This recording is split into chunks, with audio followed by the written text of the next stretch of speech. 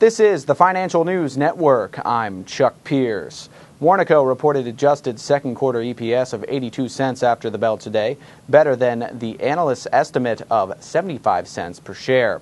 Revenues for the quarter rose 14% to $591.4 million, better than consensus estimates of $581.53 million. For fiscal 2011 on an adjusted non-GAAP basis and based on recent foreign currency exchange rates, the company now anticipates net revenues will grow 10 to 12% compared to fiscal 2010, up from our prior guidance of 9 to 11% growth.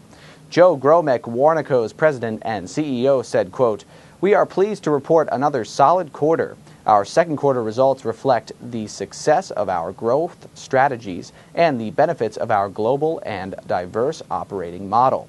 We continued to invest in our key growth initiatives, namely maximizing our Calvin Klein business, broadening our international footprint, and expanding our direct-to-consumer business, which produced powerful top-line results and delivered a 15% increase in adjusted income per share from continuing operations."